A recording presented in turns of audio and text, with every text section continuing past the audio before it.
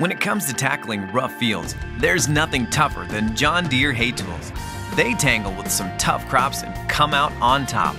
But when the biggest fields are on the line, it's time to bring out the heavyweights, the 900 series mower conditioners. And wait till you see what conditioning systems these MoCos are bringing to your field.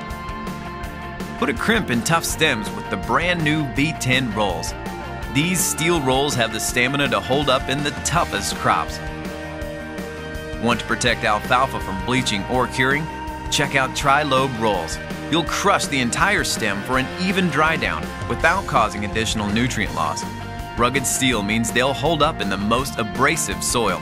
Urethane rolls provide consistent conditioning for crops like alfalfa and clover.